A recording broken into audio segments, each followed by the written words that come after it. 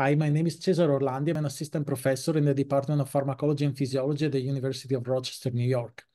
My lab is interested in G protein signaling with a focus on orphan G protein coupled receptors, those receptors for which endogenous ligands have not been identified yet.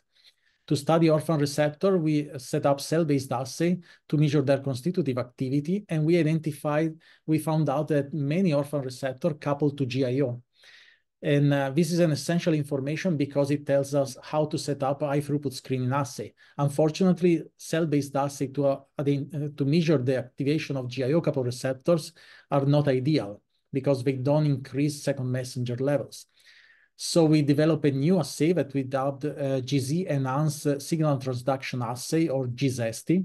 And in this talk, I'm going to describe how we optimize this assay and how we apply this assay in our research to deorphanize orphan GPCRs. Thank you.